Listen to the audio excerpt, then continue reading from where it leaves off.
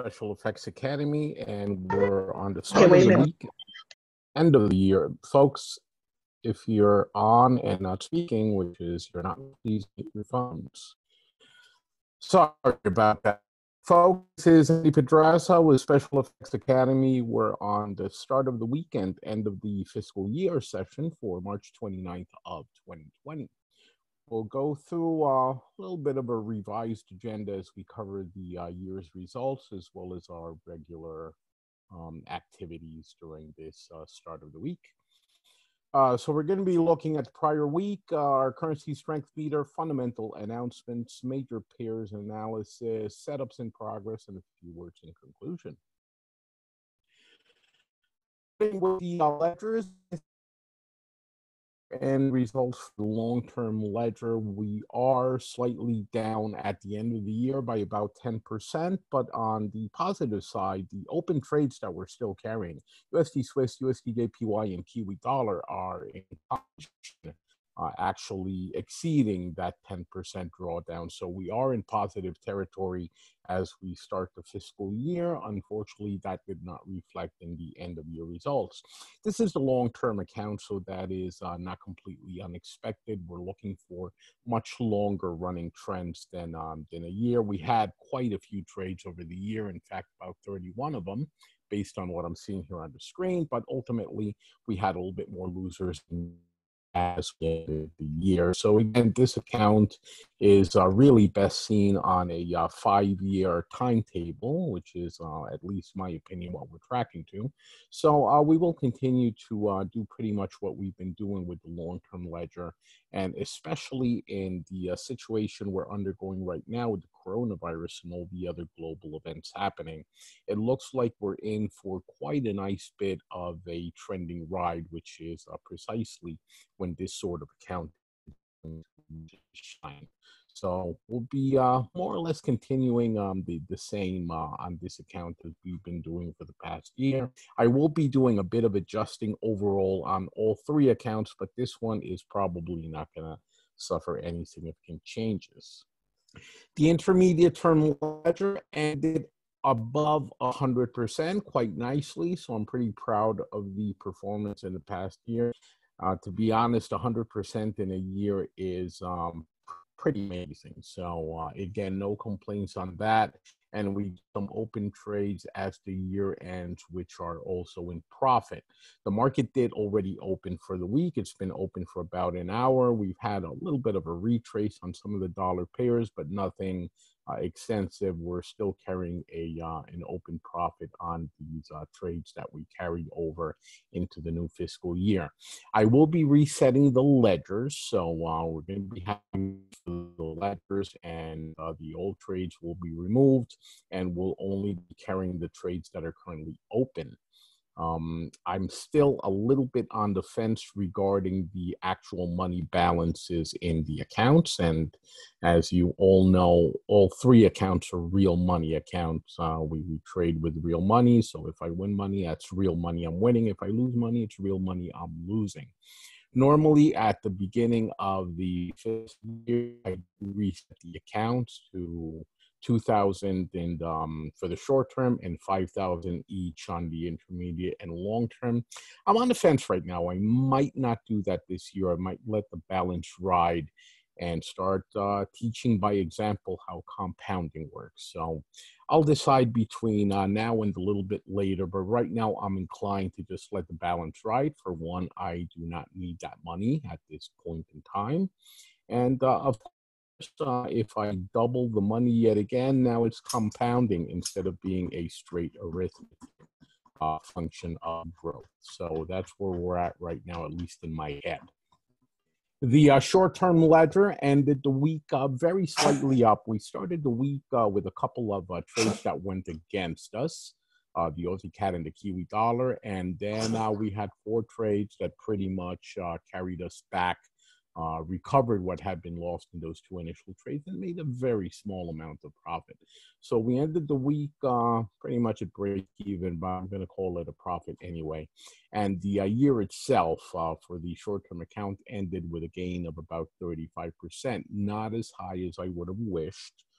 but we did have a significant drawdown during the third quarter of the calendar year of 2019, after which I rebalanced the account and reset some of the methods I was using, and we had quite a good recovery. Again, we not only brought it back to the initial $2,000 balance, but we exceeded by another 35%. So we'll be continuing with that approach for the new fiscal year. And as with all the accounts, hoping to do better as time goes by. So that our ledgers for when it begins today. Our intermediate term account exceeded 100% gains for the fiscal year, as we just saw, and those were realized gains. I'm not counting the open profit. The short-term account ended the fiscal year at a little bit of 5% after that bumpy patch I just mentioned, which required me to re-engineer what we're doing with the account. And this is going to be, I'm going to take this as a teaching moment. Trading is not always going to go in one direction, and we're going to make mistakes along the way. The important thing is that we will be detecting these mistakes, owning up to them, and fixing them whenever it's necessary. It's precisely what we do. Long count ended the year slightly underwater, as we saw in the ledger, not by a large amount, and open profits aren't counted. If we did count the open profits, we did make a profit for the year, but of course, we never count open profits until we do close the actual trades. And last but not least, our live event, which should have been happening at the end of April. We will be rescheduling. Obviously, this coronavirus thing has put kibosh on things. Even if I did hold the event, I doubt that anybody would actually show up given the current situation. So we will be rescheduling for a bit later in 2020 as the situation clears itself up.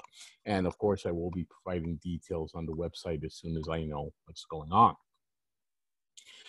Relative strength meter for the last 30 days and last week. As we can see, volatility remains quite high on the monthly, not as high as before. We were in the 30s, so one of the most volatile weeks dropped off that sliding window. It crossed into becoming the fifth week instead of the fourth week. So the volatility is slightly down if you look at this.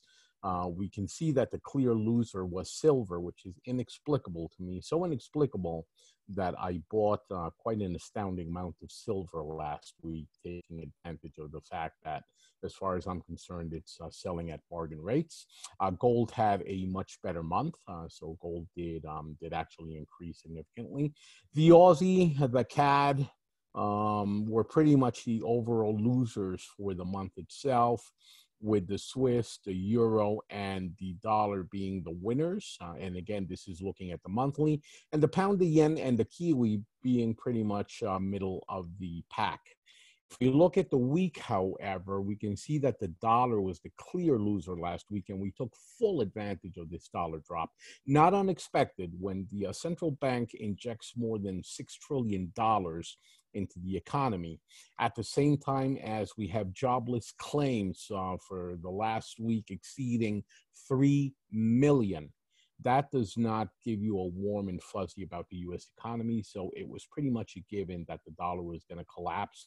Why it hadn't collapsed before is, again, beyond me. But when I saw those financial metrics, the injection into the economy plus the unemployment claims, I did immediately start shorting the dollar, and we picked up quite a nice uptick, especially on the long-term account where I got in early on these movements.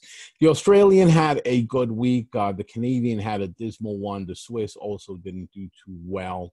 Again, always accepting the dollar. All these currencies I'm mentioning did poorly in general, but did beat the dollar. We can see that the dollar is far below them.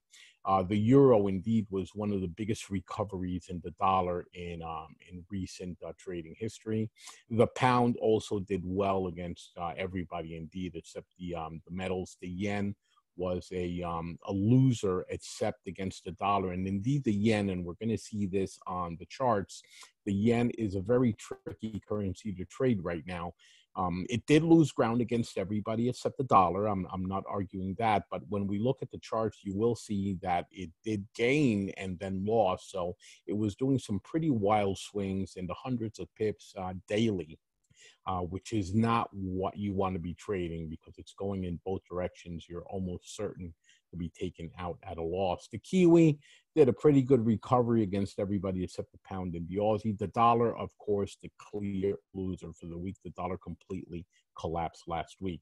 Silver did a nice bit of a recovery, and of course, gold continued heading slightly higher, not deeply higher, but it did improve over the week. Volatility for the week came in at 14.69%, not the highest we've seen in recent weeks, but certainly not too shabby. So we are seeing some great movements in the market, and I think these are movements that will continue in weeks to come, so long as we are under the threat of the coronavirus. New York seems to be the hardest hit city in the United States. Some of the metrics coming out this week and were quite disturbing. They were saying that a person is dying of the coronavirus every 17 minutes. That is, well, it's a metric. Statistics are numbers that describe something, and you can make them look scary, or you can make them just be, well, metrics. This one, they made it look pretty scary, and it's achieving its purpose. So there is a bit of a panic as regards to New York. There were talks of quarantining the entire city. Most of the neighboring states are either banning New Yorkers from coming in, or in one case, Rhode Island, they're actually hunting New Yorkers down. They're going door to door to vacation homes and this sort of thing. The police are trying to figure out where New Yorkers are, I don't know, call it hiding, and putting them under quarantine. So stuff is getting a little bit disturbing out there. Here in Pennsylvania, we haven't been too hard hit. Most of the counties around me are under stay-at-home orders, but they're really not orders, they're suggestions. There is nobody stopping you if you go out. Indeed, I've been going out pretty much every day. I have business to take care of. I'm not meeting people, at least not in large groups, and I'm taking care of myself, but life goes on, so I am going about my activities as normal. And you can see people out and about. So there is no sort of lockdown or any enforcement, just a strong suggestion that people keep inside. And of course, all non-essential businesses have been ordered closed. That is the only real effect. Restaurants are closed, bars are closed, anything not deemed essential, which is medical and I guess infrastructure support, including the U.S. mail, everybody else has been ordered to close. This is not going to be fixed between now and tomorrow. It's not going to be fixed between now and next month. Indeed, probably May is the earliest we could see some relief from some of the actions that have been taken by local, state, and federal governments. This is not going to be conducive to any warm and fuzzy feeling about our economy or about the dollar. So I really don't see an upside to the dollar in any scenario coming out, except quite possibly if things get worse outside the U.S., then even though the dollar might not be in its most shining moment, the other currencies will be hit harder, and the dollar will be stronger simply in relative terms. It's not that the dollar is getting stronger, it's that everybody else is getting weaker, and that may turn the tide for the dollar. Other than that, I do not see any upside to the dollar right now.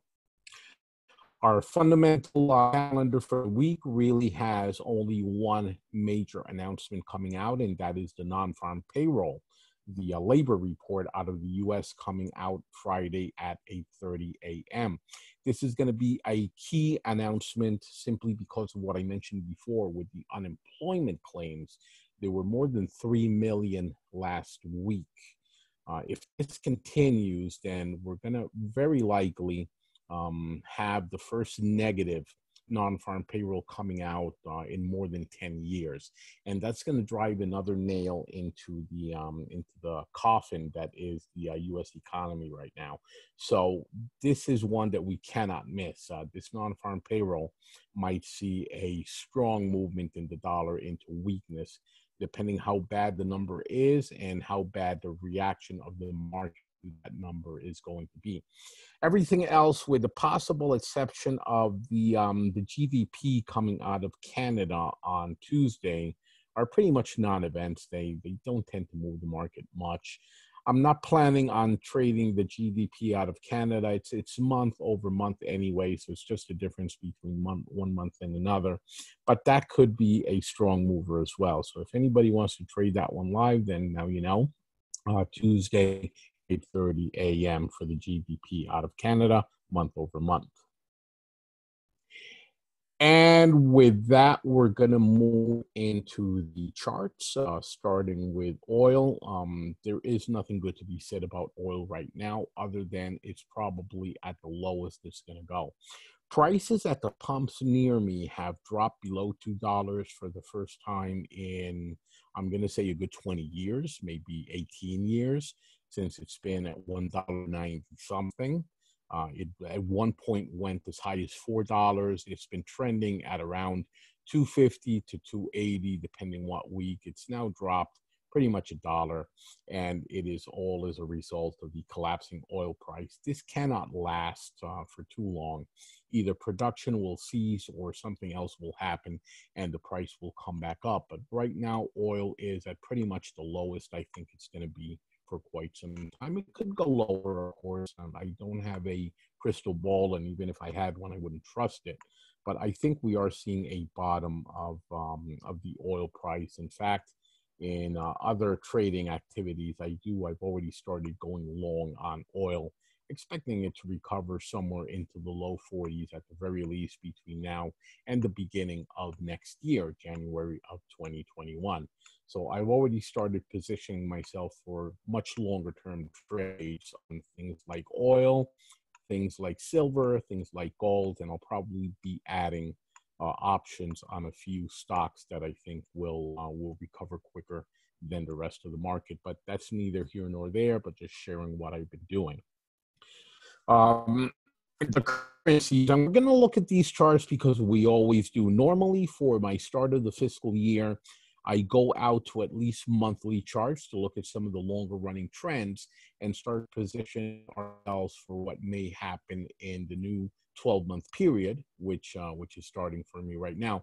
I'm not going to do it in this case. There's no point to it. The market is not reacting to technicals in any fashion. Support is not functioning as support. Resistance is not functioning as resistance. Everything is moving just based on whatever the current day's coronavirus fears are in regards to each different currency. So there's no point in doing a technical analysis until we're out of the current situation. So I will at some point, but not just yet. Euro dollar, we can see that the euro dollar is going back up like there's no tomorrow. So dollar weakness across the board has made the euro dollar go up. We took quite a few pips out of this movement, and I think we're still in it. Yes, we are on the intermediate, so we're still tracking it up as far as it's going to go. Pound, same thing, quite a nice recovery. Totally unexpected. Had it not been for the coronavirus, there would be nothing positive to say about the pound, but worries about the dollar are now outweighing the worries about the pound given Brexit and everything else. And this is staging a completely unexpected recovery, which again, we took full advantage of last week as well, and it could very well go much higher. USJP go back down to dollar weakness. This is the only yen pair that is moving in a consistent fashion in a single direction. All the other ones we're going to look at are extremely bouncy, extremely hard to trade. This one, however, moved from the middle of last week to the end of the week. It moved in a very consistent fashion down. And again, we're carrying, I think, about 200 pips of profit on a USD JPY trade on the long-term account. So that helped us nicely balance out the books, even though we couldn't take advantage of it before my fiscal year ended. It's doing quite nicely. Now, I could have gamed the system. I could have closed out those trades on Friday, taken the profit, shown that the account was profitable for the year, and then reopened it this weekend. That's not what I do. I'm not trying to show that I'm always profitable, or that every fiscal year is going to be the bomb. I'm trading for real. So I trade the way I'm supposed to be trading. The metrics are a secondary thing, but this is what the USD JPY is doing. USD started the week out retracing. So as I said, the market already started. So I know that the USD CAD retraced somewhat back up. So we were almost about to be taken out of the trade we had open on the USD CAD at break even. Because I had already moved the stop loss to protect us. So indeed, that trade might be closed by now. Market. But if it did close out, we're very likely going to go back into that trade very shortly. It's just start of the week jitters more than any actual improvement improvement on either the dollar or the CAD. So nothing has changed. I would still expect this one to trend downward. Not as quickly as some of the others, but still, it is going to be looking for support at the very bottom of the chart. So if we do get taken out during that trade, USD Swiss moved significantly down all week, and again, this is another one that we caught quite nicely, and we're carrying profit on this one. It's heading towards the bottom as the dollar completely collapsed. I think the Swiss reacted to the dollar collapse sooner than some of the other currencies, and that's normal given that the Swiss is a safe haven currency. So people started moving their funds into Switzerland way before the rest of the market realized that the dollar was dropping. Aussie dollar also going against the US dollar, not as strongly as some of the other currencies. But again, the Aussie is also having its issues. But all of the dollar pairs, I would expect to be trending into dollar weakness, and we will be opening more and more trades against the dollar so long as this continues, and we can do it safely. So stay tuned for that. Kiwi dollar thing, whatever I said about the Aussie dollar, just pretend I said Kiwi dollar, and it's the same exact scenario. Aussie, I'm not really trading some of these. I'm going to call them, they're not really exotics, but they are the more exotic of the major pairs.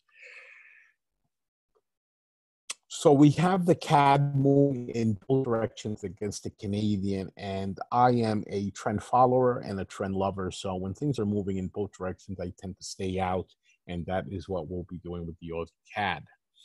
Euro Swiss, we still have our oldest open trade on any account is a short on the Euro Swiss. It went significantly against us for most of the week, and then on Thursday it started turning around. And while we did end Friday, we're carrying a negative on the Euro Swiss. It was a much smaller negative than earlier in the week. I'm not going to be closing that one. As we can see, this is a trend going in only one direction. It's heading down. It does do a little bit of retraces here and there, but I'm still committed to the downward direction, and we'll see if that ends up fulfilling. If it does take us out, well, again, I don't pretend every trade to be a winner. I expect there to be losers along the way, but this one is still looking good. Euro pound, the pound gaining strength against the euro quite dramatically, especially towards the second half of the week. At some point, I'm going to be entering trades, writing this one back towards the bottom, but I'm going to be waiting to see how the week begins. JPY, and here is what I meant about high volatility on the JPY and it moving hundreds of pips in both directions. Just look at that last candle. It dropped all to 18 at some point on Friday and then popped all the way back up into the 120s. That's more than a 200 pip move, or at least 150 pip move. Looks like it dropped around to the 118.70.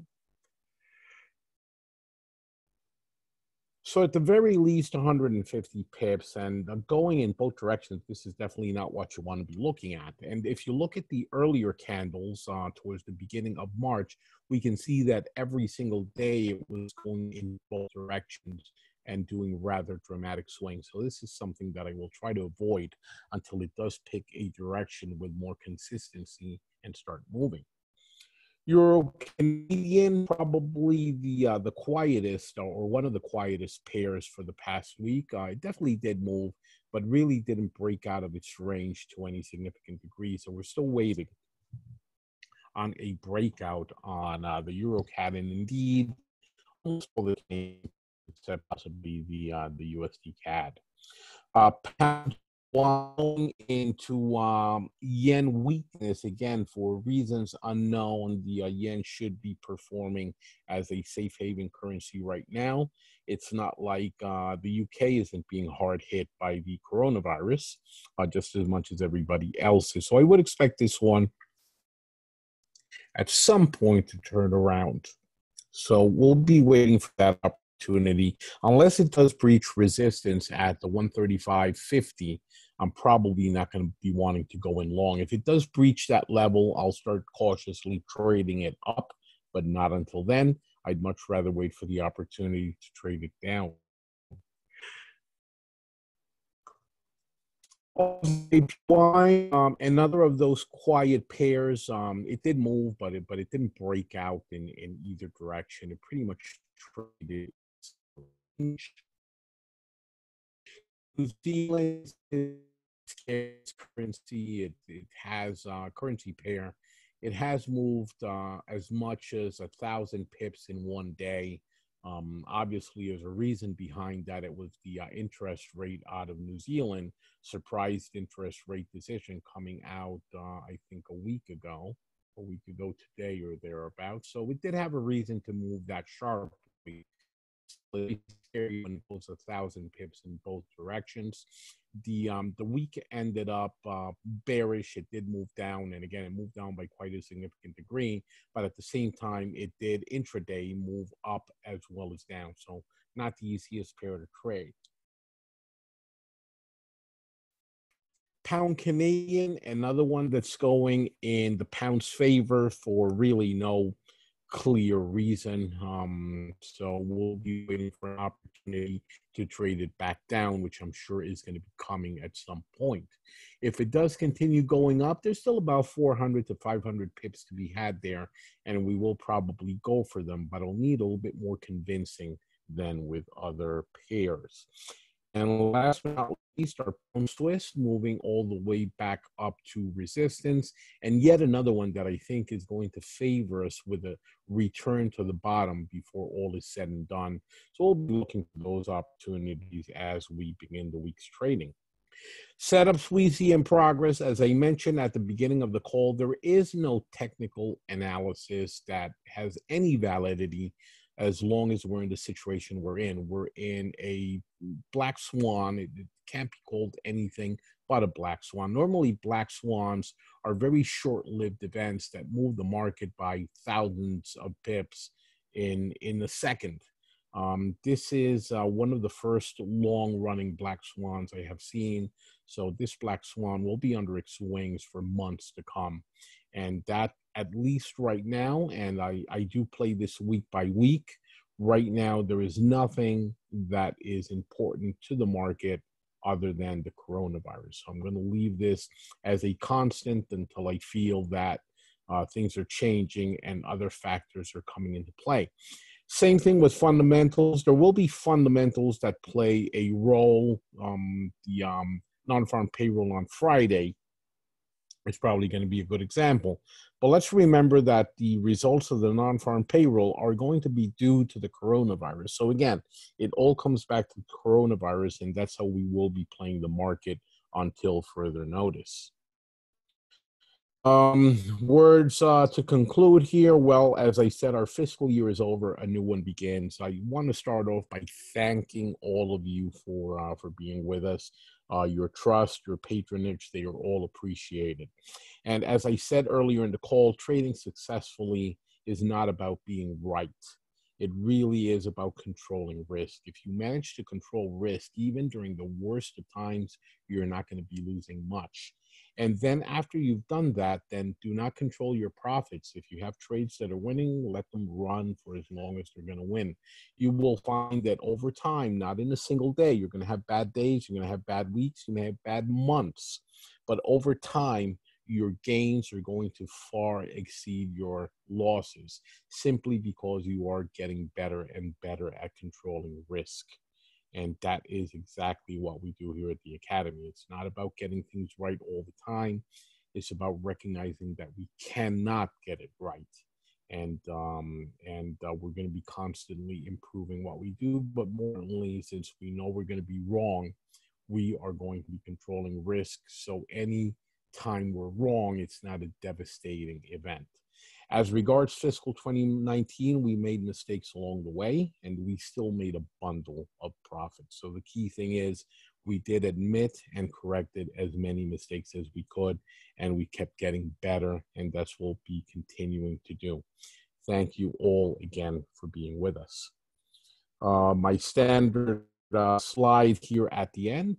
Any ideas about getting the word out to more people so that we can help more people? Again, I made some really good profits in the fiscal year. I'm not trying to drum up new customers. I'm trying to get more people to come in out of the cold and take advantage of what we're offering. Some of the suggestions I received, we're already putting them into, we're executing on them. So again, thank you very much for everything you sent, but don't stop right now. If you have any idea, I do welcome them. Email any suggestions to me at any time or reach out to me. And that is going to be the end of our presentation for today. Do I have any comments or questions from anyone? Okay, folks, thank you very much. We will be sending out a summary and a recording very shortly. Happy New Year, folks. Have a good one.